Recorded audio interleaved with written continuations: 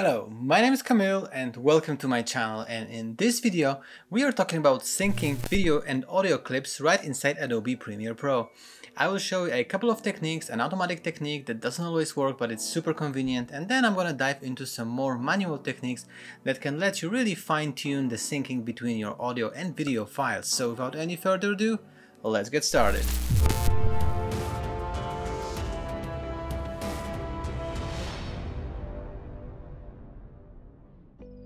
Alright, so we are here in Premiere Pro, and this is an example from one of my previous videos, and as we can see we have a screencast here on track 2 and a talking head on track 1. Both of them recorded audio and we need to sync them up together. So what we can do, the easiest method is just to select them both, right click, synchronize, click on audio, choose mix down, hit OK, and then you're done. So that was basically it. Hit the like button, hit subscribe, ring the bell, right? Because this is it, right?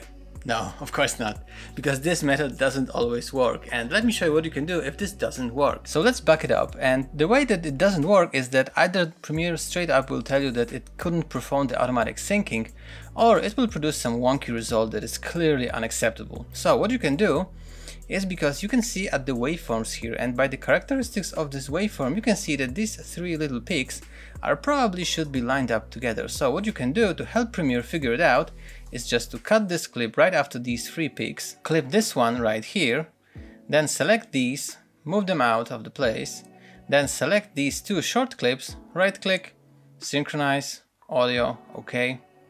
And with these shorter clips, Premiere will have much easier job to actually sync it out automatically.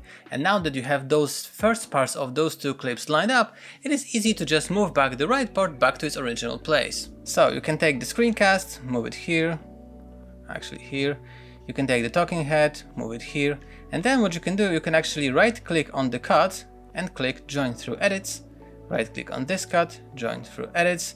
And then you have both clips that are perfectly in sync, there is no cut, no nothing. You can just start editing your video right from that point where both of these clips are in sync. But the second method doesn't always work either. Sometimes it's just not possible to use the automatic syncing in Premiere Pro, and also if you want to sync up more video and audio files, like for instance you have 3 cameras, 3 angles, 4 angles, or maybe even more, it is very hard to use the automatic syncing with Premiere. So let me show you how you can do this actually manually. So we are back at square one where both these clips are out of sync, and what you can do is actually just shorten the screencast, and then you can just move it manually to align this characteristic thing on the waveform that are these 3 peaks. And by the way, these 3 peaks are just claps. You can just clap with your hand, and that way on the video file you can see where the hands meet and when the loud noise should happen. And also on the audio file it's very easy to spot because it's a very short and very high peak in the audio, because it produces a loud but short noise, and this is a very handy tool to gauge whether the syncing is actually correct or not. So in order to sync manually, you can just move the second clip, move it a little bit, and you can actually zoom in here. You can zoom in and then you can move it. And now what you can do to fine tune it, you can hold the Control or Command key. So I'm just holding Command and use the left and arrow keys to nudge the selected clip left and right by one video frame. And that way you can really fine tune this sync. But as you can see, you can never really sync it perfectly, you know? You can get it close enough, but not perfect. And if you're working with a multicam setup, and basically here when I have a talking head and a screencast, it's basically 2 camera angles. I need 2 video footages to make my video work. This is as good as it gets. You can just sync it like this, leave it like this, and edit your video from now on. But if the second audio file is actually a separate audio only recording, for instance you have your main camera and you have your separate external audio recorder, you can actually do a way better job. So let me show you that. So let's imagine this yellow clip is audio only. We can actually delete the video feed by holding the Option key and clicking this one and then backspace to delete. Now we have only the talking head with the audio, and we have a separate audio right here. And again, if I nudge it left and right, I'm advancing by 1 video frame, which is not perfect. But what you can do now is actually click on this hamburger icon right here and click on Show Audio Time Units. And now you can actually move this around by one audio unit. And as you probably know, and if you don't, it's very important to know that the sampling rate of the audio tracks is a lot higher than the sampling rate of the video file. For instance, the video footage may be shot at 24, 30 frames per second or something like this, but the audio files are characterized by kilohertz. For instance, 44.1 kilohertz or 48 kilohertz, and this kilohertz numbers is actually how much information do you have per second. So you have to multiply it by 1000 because the kilo prefix means 1000. So for instance, 48 kilohertz audio file has 48,000 information units per second, and if in a video file, if you have for instance 24 frames per second recording, you only have 24 information units per second. So the sampling rate of the audio files is way higher. So if you switch to audio unit, you can actually move the audio clip with way more precision than you could with a video file. So because we have so much data per second, then nudging this yellow clip doesn't actually make sense anymore. So what you can do is just grab it with your mouse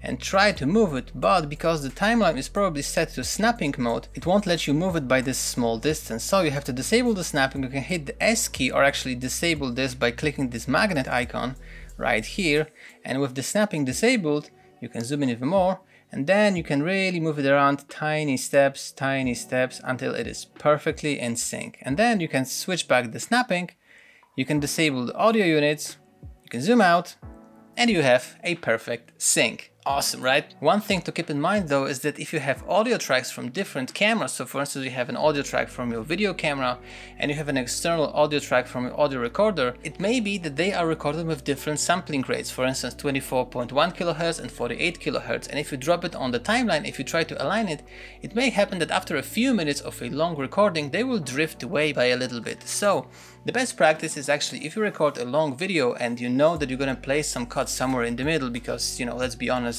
no one has a take that lasts, 10 minutes or something like this, you can just do a few claps in order to be able to sync it again, and then look at the waveforms in your timeline and make sure that they are not drifting too much, because it's a very common thing that can happen and you need to look out for that. And as a last example, let's delete this and let's imagine that we have a separate video file and a separate audio file, but the video file doesn't have the audio. So we can right click here and click unlink, and now these two are separate, so we can make it out of sync for a little bit.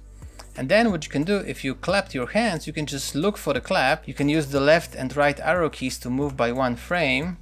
And when the hands meet, you know that the audio sound should happen. So you can just move the bottom clip, which is the audio clip, and align this peak. You can nudge it with the command and left and align them together. And have you ever wondered why on the professional film sets they have this prop? It's called a slate, when they write with a magic marker the name of the scene, which take it is, and then you hear this clap and action, and this clap is actually used to sync up audio. So now you know how pros do it, and you can mimic the same behavior without the slate by just clapping with your hands. So that's basically for me for this video. I hope you found it helpful. If you did, make sure to hit the like button down below. It really helps me out. Also consider subscribing to the channel because there will be a lot more videos like this in the future. I actually upload new videos pretty much every single week, so definitely consider subscribing. I cover photography and filmmaking tutorials, so basically everything that revolves around things you can do with your camera. So if any of that is up your alley, definitely consider subscribing, and I will see you in the next video. Bye bye!